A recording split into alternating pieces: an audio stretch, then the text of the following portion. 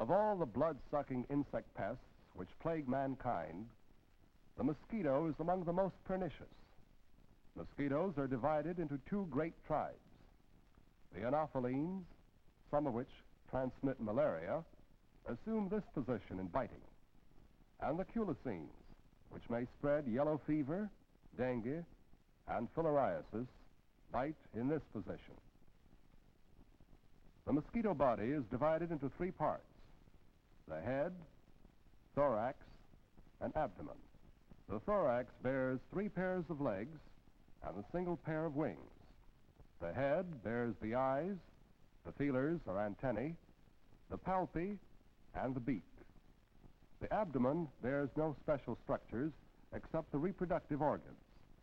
In the female, the antennae are fringed with short hairs rising from the edge of each segment, while in the male, the antennae are conspicuously tufted with large whorls of hair. The prominent antennae are the chief distinguishing features of the male. A mosquito bites primarily to obtain food. As the female settles down to a blood meal, her beak appears to bend at the middle.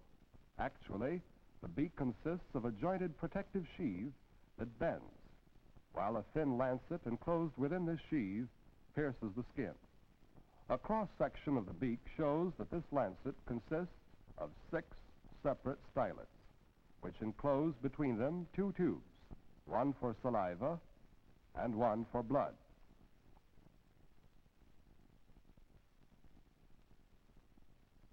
A small amount of the insect's saliva is injected into the wound to prevent clotting of the blood, which is then sucked up as food.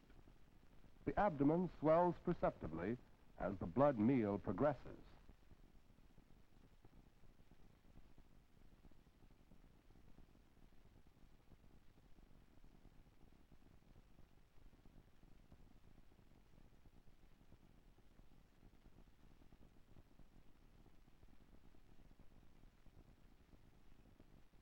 A male mosquito cannot bite or suck blood. A newly emerged male may try blood suction without success. The beak of the male is not constructed to pierce human or animal skin.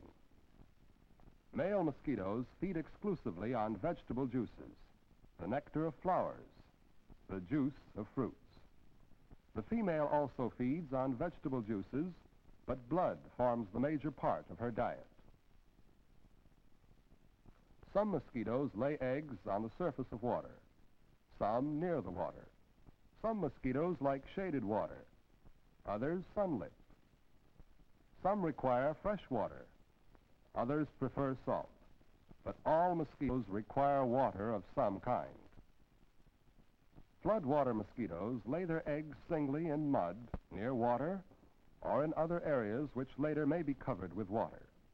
The eggs of floodwater mosquitoes can remain dormant, sometimes for years, until the conditions of warmth and water are suitable for hatching.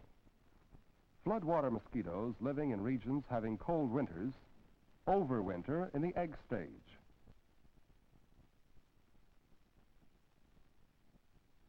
A section of frozen mud taken from a swamp where floodwater mosquitoes are known to breed in summer, when immersed in water at room temperature, will cause mosquito larvae to appear a few days later. Most other mosquitoes overwinter in the adult stage. Such hibernating adults can be found in hollow trees, in culverts, under houses, porches, or in cellars. These mosquitoes lay eggs fitted with 2 floats on the surface of the water, or in large, buoyant masses called egg boats. Except when overwintering, mosquito eggs hatch into larvae soon after they are laid, sometimes in less than a day. The mosquito larva, after hatching, is usually whitish or gray in color.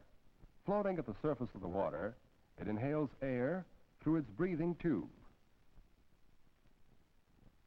It soon molts, shedding the original larval skin, emerging somewhat larger into the second instar, or period of larval development.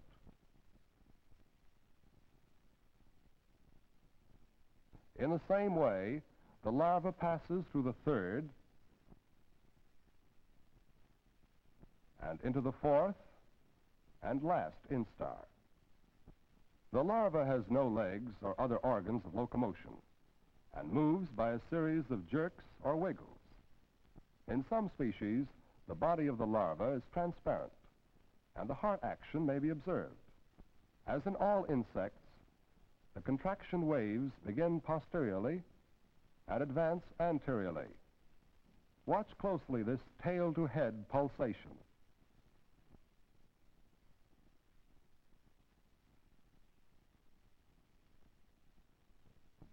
The head and thoracic segments of the larva are enlarged, sometimes twice as broad as the abdominal segments. The abdomen is divided into 9 segments, the first 7 of which resemble each other closely and differ little in species. On the 9th segment are the anal gills, on the 8th segment, tube through which the larva breathes. Most larvae hang head down with the breathing tubes at the surface of the water. The Anopheles larva, however, lies horizontally when feeding at the water surface. Examined closely, the mouth parts are seen to be in constant motion.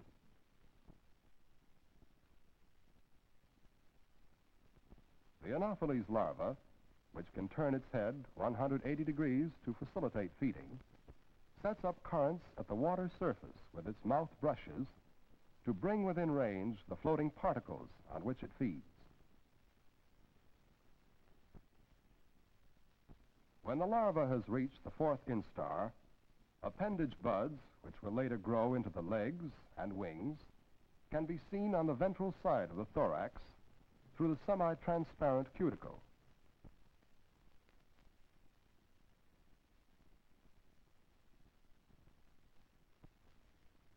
In the 2nd instar, these appendage buds, while already differentiated, are not yet well enough developed to be visible at this point of growth.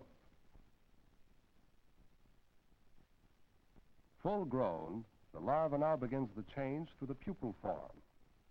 Telescoping its body slightly, it commences to shed its cuticle, usually beginning at the head. For a while, the insect may rest, its new pupal head projecting from its larval body.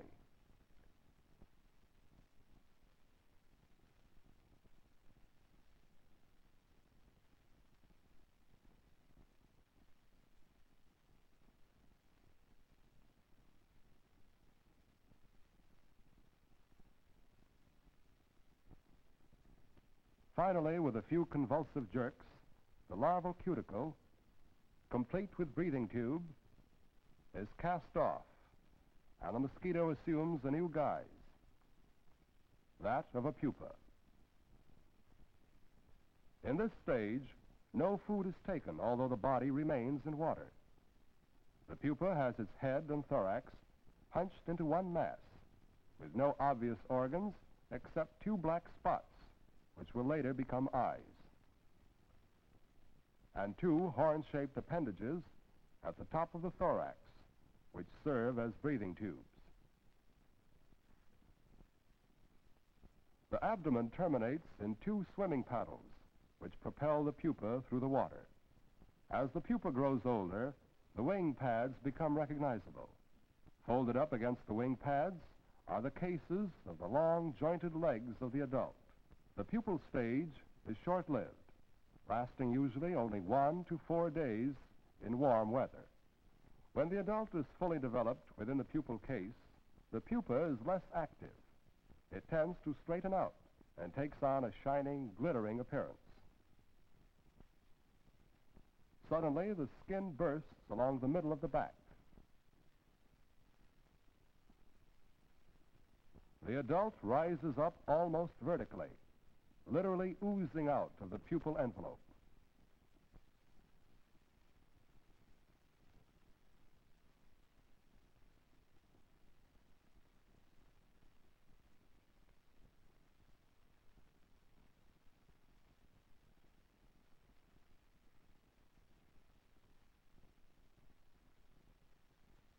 The wings are first freed.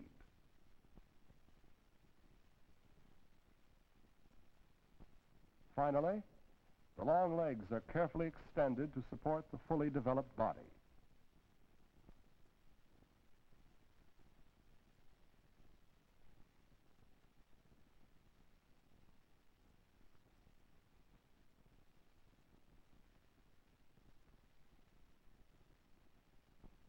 In a few minutes, the drying process is complete. The insect is now ready to fly. With this final transformation, there has evolved the familiar adult mosquito. The mosquito is an excellent example of an insect undergoing complete metamorphosis. The egg, the larva, the pupa, and the adult.